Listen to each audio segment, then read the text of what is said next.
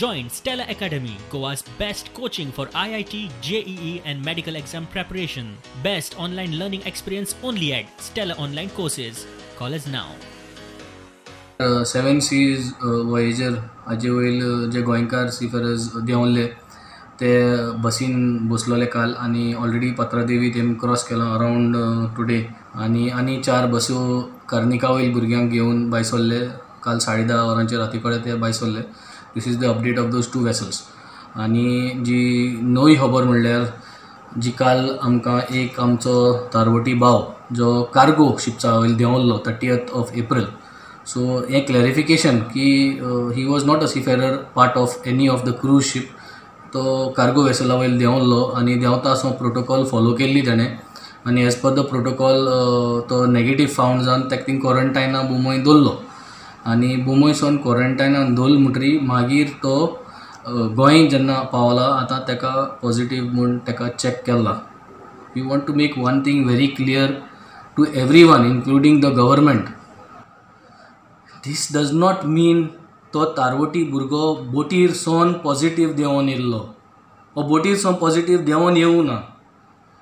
There has been contamination in Mumbai in the hotel. There has been contamination during the passage and that is the reason in this 14 days quarantine period, that means the quarantine facility, although saying that it was approved, was not of approved standards and that is the reason he has got contaminated there and he has reached here and he is found positive. Their temperatures and all, is it over the phone you are going to check the temperatures? So please, this is big failure on our part. तांकां सगळ्यांक Vasco हॉटेलांत दवरल्यात. आनीकूय बोटी गोंयांत येवपाच्यो आसात. मायाच्या निमाण्या सप्तकांत येवं येता म्हूण कळटा. And JM Bakshi, the company which has got them here, the agents for the owners, we did their COVID tests on board the ship. And once all of them had their COVID negative results, they were all put in a sanitized bus as soon as they disembarked from the ship. And they have been brought directly to the hotel where they will be quarantined for 14 days as per requirement of state government.